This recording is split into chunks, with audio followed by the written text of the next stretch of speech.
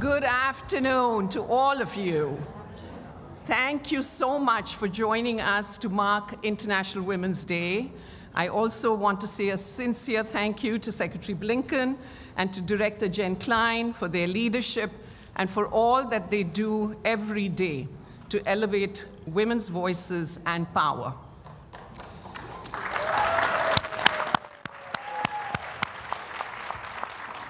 And most of all, thank you to each of you for being here. Together, we are here to honor the unwavering bravery and fierce determination of women around the world, and to remember together why we must continue to be brave, to be fierce, to be unyielding in our quest to achieve gender equality. This has been an extraordinary week because have had the honor and the privilege to spend time and get to know each of our 2024 International Women of Courage awardees who are here with us today. Raise your hands.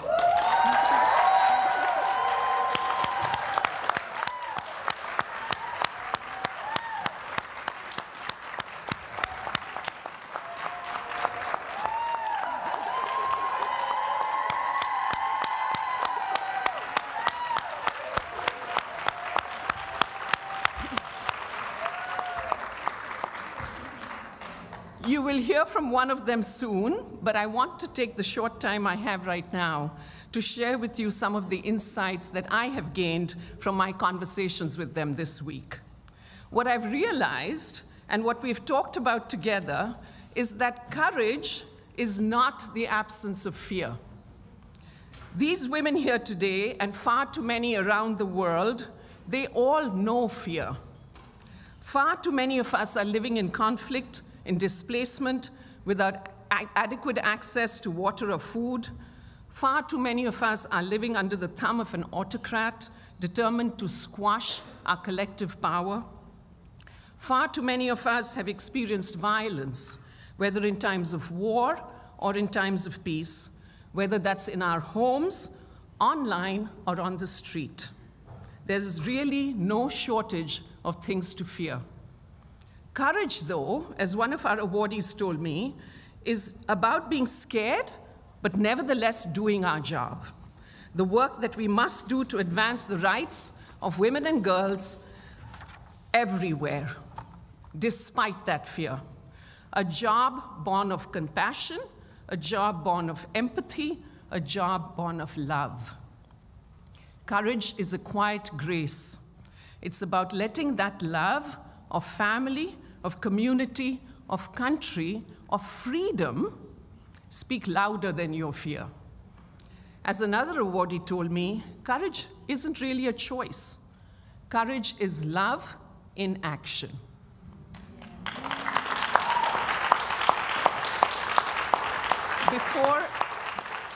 Before I turn the microphone over, I want to take a moment to acknowledge my entire team, and especially Candace, Katie, and Allison, who worked tirelessly to ensure that we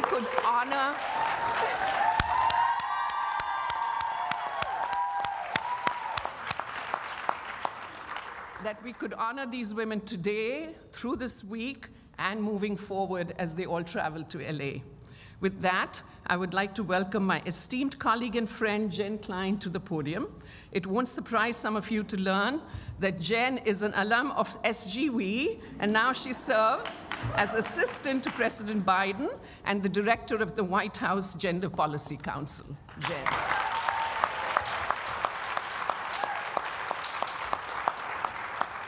And I was standing behind her to symbolize that I will always have her back. Thank you, Geeta, Ambassador Rao Gupta, for your introduction, and as I said, for your partnership and your friendship. And happy International Women's Day to all. Thank you so much for being here today. I'd also like to extend a particular note of gratitude to Secretary Blinken, who is a true friend and a true champion for the rights of women and girls around the world.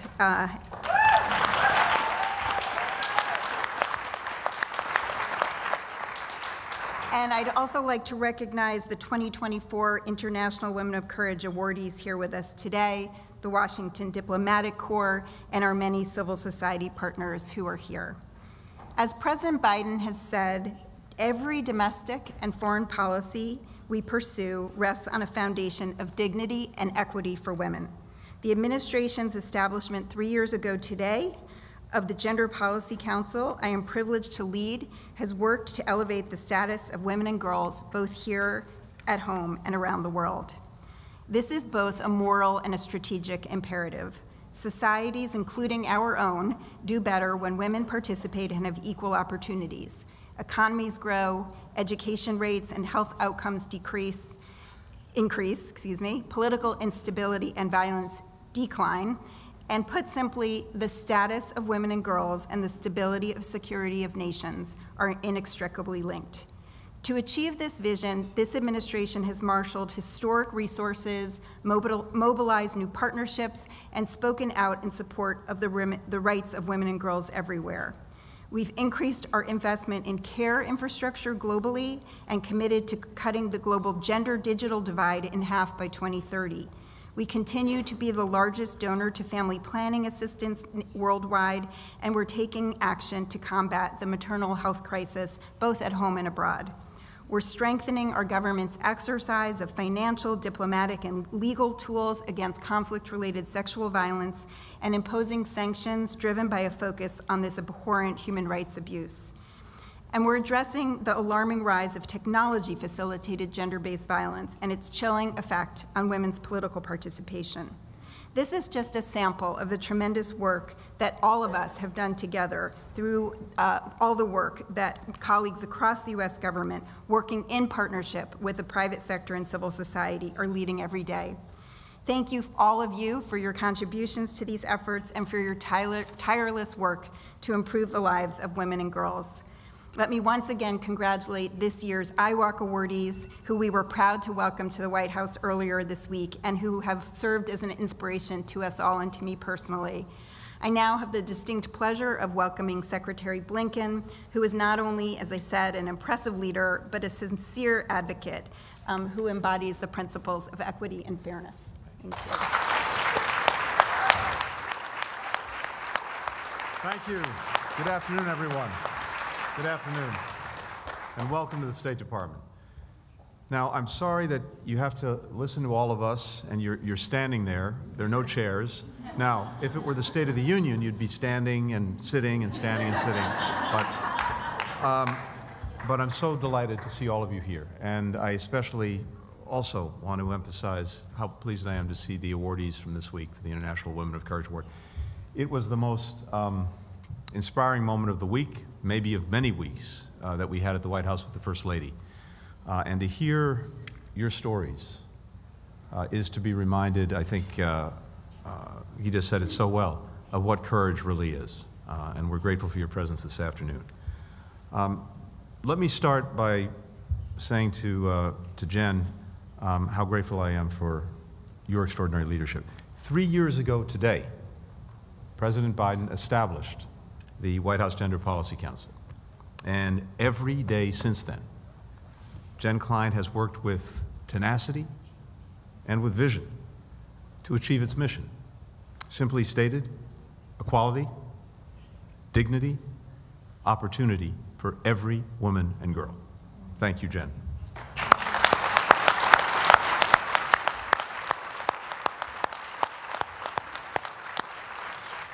And to our indomitable Ambassador at Large for Global Women's Issues.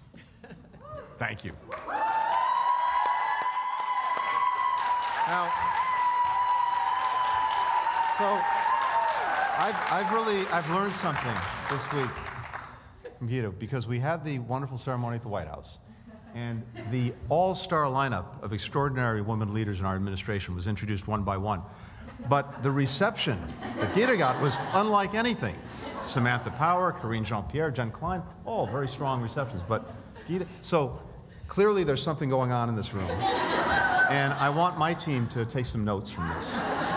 But here's the truth. Around the world, Ambassador Gupta and her team are working to unlock opportunities for women and girls. And this is a mission, a focus that is designed to produce results, to bring more women into decision-making roles in political and civic life, to prevent and respond to gender-based violence. As Jen and Gita know so well, as we work toward greater equality, it's essential that we look to and learn from partners outside government, human rights defenders, development workers, journalists, community leaders, and survivors. And so many of you are represented in this room. Now, I also have to tell you that for me, every single day is International Women's Day, and it starts at home with my wife, Evan Ryan, the White House Cabinet Secretary, who is here with us today as well. Although I think, as Evan will acknowledge, it probably starts even more with our daughter, who is very much a young woman, a very young woman of real courage. And she demonstrates it. She's 4 years old.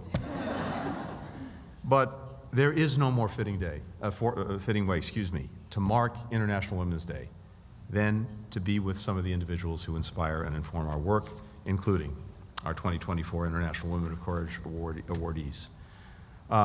When I had the opportunity to be with the awardees along with the First Lady on Monday, like so many of you, I heard their extraordinary stories, their extraordinary work. In the face of incredible personal risk, they're championing the vulnerable, they're championing the underserved, children, the LGBTQI+ community, people living with disabilities, survivors of rape and domestic violence. The United States, by the ceremony that we had, but also by the work that our leaders are doing every day, is committed to standing with them and all women who work toward a better and brighter future for their communities. President Biden has put the empowerment and the inclusion of women and girls at the heart of our foreign policy. As the President often says, history shows us again and again and again that when women are safe and free and treated with equality, their communities are better off, their countries are better off, the world is better off. Advancing their rights, thank you.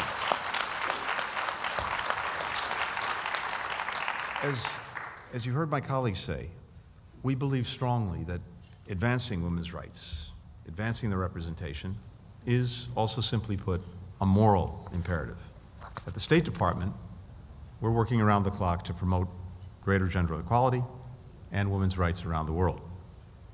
And we're putting into action a comprehensive strategy to help women contribute to and benefit from economic growth and prosperity. And that means a few things. It means providing training and education so that women can lead in all sectors. It means expanding access to childcare so that women can enter, return to, and remain in the workforce.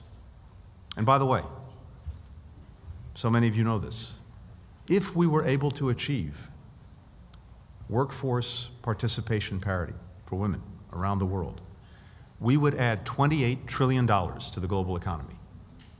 Just imagine what our countries, what our societies, what our world could do with those resources. Holding women back, denying their participation, simply put, is bad for everyone. Enhancing it would be good for everyone. Dismantling the legal and societal barriers that stand in the way of a level playing field. In short, helping women gain their rightful autonomy over their own lives while working to close the gender gaps which cost so much to so many of us. We're also working to deliver on our Women, Peace, and Security Action Plan to increase women's participation in conflict resolution and peace-building efforts. And each day, in communities around the world, American diplomats and our partners are advancing women's rights and opportunities and harnessing the benefits that come when they can realize their full potential. But here's the thing. For all the efforts we're making, we simply cannot do this alone. The struggle for women's rights is rooted in solidarity. International Women's Day was founded in honor of the women from all backgrounds, all walks of life, who came together to demand equality. Garment workers protesting unfair pay and horrific working conditions. Russian mothers striking for bread and peace and the right to vote. Eleanor Roosevelt advocating in the United Nations for women's full participation in the life and responsibility of global affairs. Side by side, these great leaders with women from around the world. That includes Hansameta of India, who changed the phrase, "all men are born free and equal," to "all human beings are born free and equal" in the Universal Declaration of Human Rights. We see that same spirit of solidarity today. Women around the world driving solutions to the challenges of our time, of our moment, from climate action to health security to internet freedom. So for me, this is an opportunity to come by and say simply thank you. Thank you for your extraordinary leadership. Thank you for your extraordinary partnership. We will continue to listen to learn from, to work with each and every one of you. Because the reality is, we have a lot more work to do. But the energy in this room, and not just from Gita's team, makes it clear that nothing is going to get in our way. Now, the three of us have been the opening act for our main attraction, because I want to turn it over now to an incredibly valued partner, one of the Department of State's 2024 IWOC awardees, a tremendous human rights advocate, Vola Habernuga.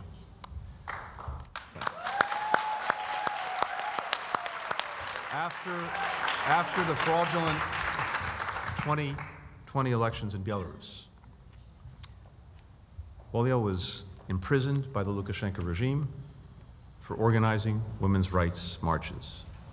She is now one of the leaders of the Belarusian Democratic Movement, where she's working to secure the release of political prisoners and to support them upon their release. This is truly a woman of extraordinary courage, extraordinary conviction, and extraordinary leadership. Thank you. The floor is yours.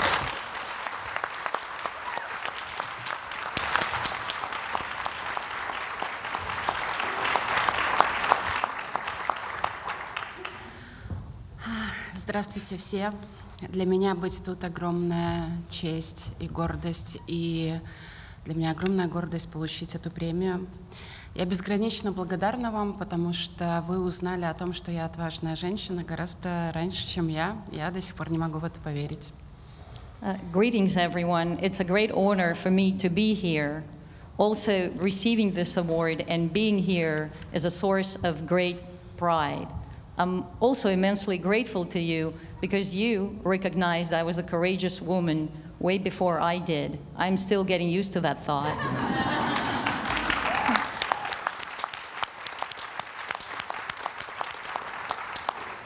2 года назад в этот день я была в следственном изоляторе. Меня задержали за участие в мирных акциях протеста. Меня посадили в камеру на 6 месяцев просто из-за того, что я не молчала. 2 years ago today, I was in a pretrial detention center, having been detained for taking part in peaceful protest. I was put in a cell for 6 months only for speaking out. Я прошла через унижение, насилие, пытки. Угрожали лишить меня родительских прав. Нас пытали холодом. У нас не было никакой медицинской помощи. И я не получила ни одного письма от моей дочери, хотя она писала каждый день. There, I was subjected to violence, to torture, and they threatened to take my parental rights from me. They tortured all of us with cold, with lack of medical care. I didn't receive a single letter from my daughter, even though she wrote to me every single day.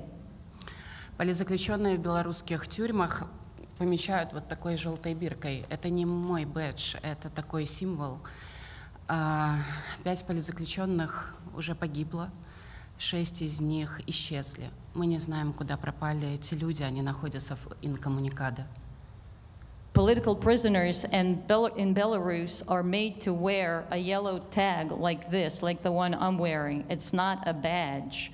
5 people have already died in custody. 6 people have disappeared. We don't know where they are. They're held incommunicado. Несправедливый суд дал мне наказание, ограничение свободы 3 года.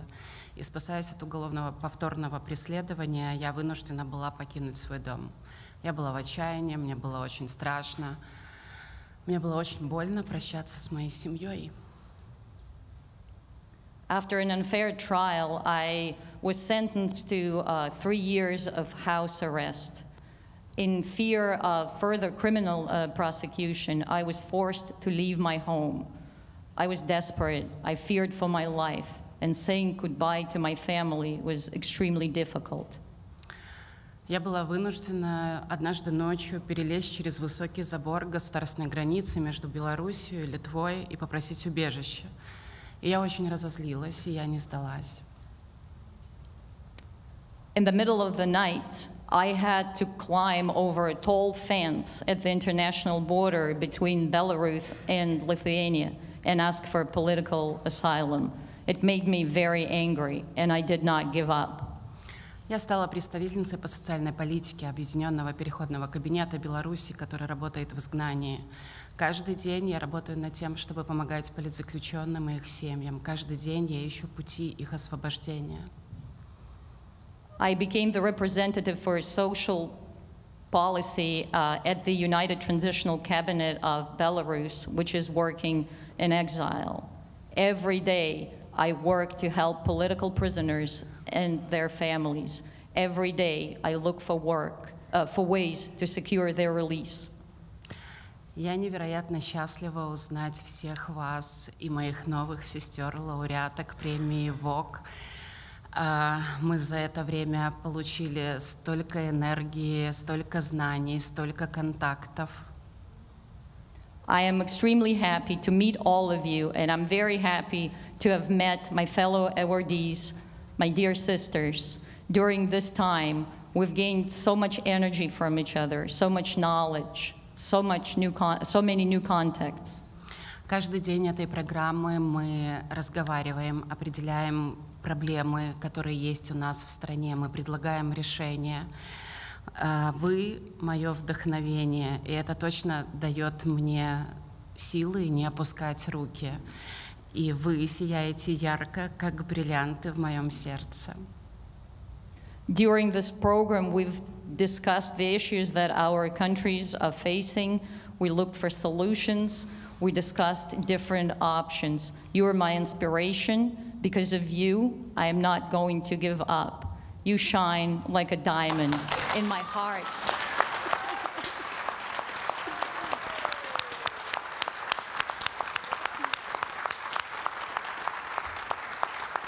Женщины и девочки в Беларуси очень часто думают: да кто я такая, что во мне особенного? Есть гораздо более достойные люди, нежели я. Так нас воспитывает патриархат и диктатура в Беларуси, что мы никто.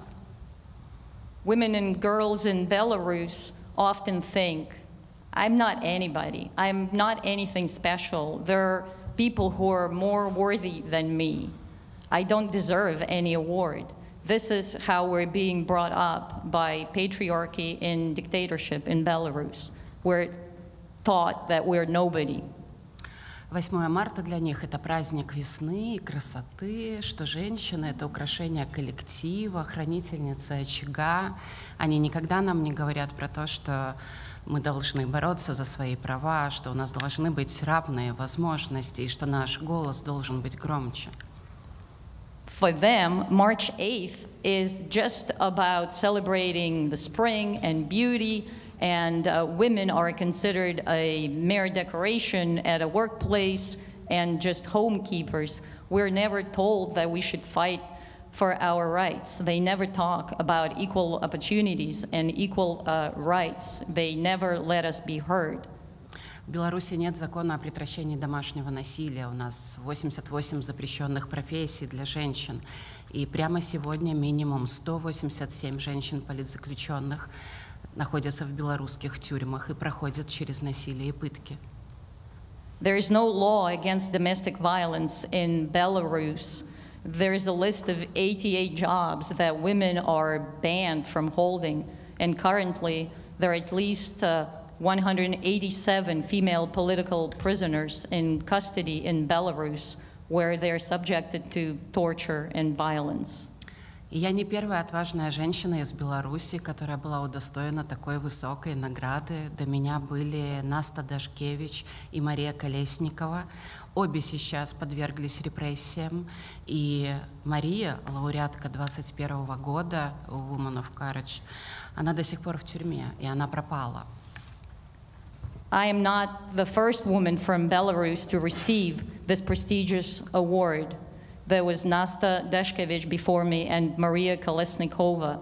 They've both been subjected to persecution. And Maria Kolesnikova, a 2021 IWOC awardee, is now in custody and is being held incommunicado. Более года ее родные ничего о ней не знают. Она лишена всего: адвоката, писем, звонков, свиданий. Мы должны узнать, где находится Мария Колесникова, и мы должны освободить Марию и всех остальных политзаключенных в Беларуси, потому что освобождение — это гуманитарный вопрос. Люди в Беларуси в тюрьмах умирают. For over a year, her family have not heard from her. She has been deprived of an attorney, of a right to receive letters and visits, and we must do everything to find out where she is and to secure her release and the release of all political prisoners.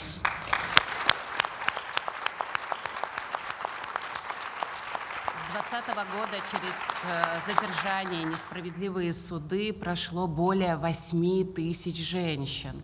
1033 из них были подвергнуты уголовному преследованию, и репрессии не прекращаются. Since 2020, over 8,000 women have been put through detentions and unfair trials. 1,033 of them have faced criminal charges, and repressions do not stop. Отвага для женщин в Беларуси — это не проявление смелости, это необходимое условие выживания в авторитарной патриархальной стране. Courage for women in Belarus is not a manifestation of bravery. It's a necessary condition of survival in a totalitarian and patriarchal country. Ровно 2 года назад они ликвидировали убежище для женщин и их детей, пострадавших от домашнего насилия, в котором я работала почти 20 лет. Мы помогли тысячам женщин, которых избивали, которых насиловали, которых преследовали онлайн, у кого похищали детей или кого продавали в рабство. 2 years ago, today, they shut down a shelter for domestic violence victims that I had worked at for over 20 years. We helped thousands of women who were beaten, sexually assaulted, persecuted online, sold into slavery, and had their children kidnapped from them. А правительство Лукашенко до сих пор закрывает на это глаза. Более 1500 неправительственных организаций было ликвидировано за 2 года, а тысячи девочек и женщин остались без помощи. But the Lukashenko government keeps turning a blind eye to this issue. Moreover, in the last 2 years, over 1,500 NGOs have been shut down, and thousands of women and girls have been left without any support. Самых отважных и непокорных он посадил в тюрьмы. Полина Шаренда-Панасюк, Галина Дербыш. He threw the most courageous and rebellious among us in prison. Polina Sharendo-Panasuk, Halina Derbish. Самых непредсказуемых и выносливых они выгнали из страны. Светлана Тихановская, Светлана Алексеевич. They kicked the most unpredictable and resilient among us out of the country. Svetlana Tikhanovskaya, Svetlana Alexeyevich. Самых осторожных и отчаянных из нас они до сих пор не могут найти, потому что мы в каждом городе и в каждой деревне Беларуси. And they still can't find the most cautious and daring among us because we're everywhere. We're in every city, town, and village in Belarus. Я знаю, что все политзаключенные в Беларуси выйдут на свободу, и мы все вернемся домой, и я вернусь домой. И Беларусь будет свободной, и там будет реальное гендерное равенство. I know that all political prisoners will be released, and we will all return home, and I will return home. Belarus will be free, and there will be true gender equality there. Спасибо и с Международным женским днем всех нас. Thank you, and happy International Women's Day to all of you.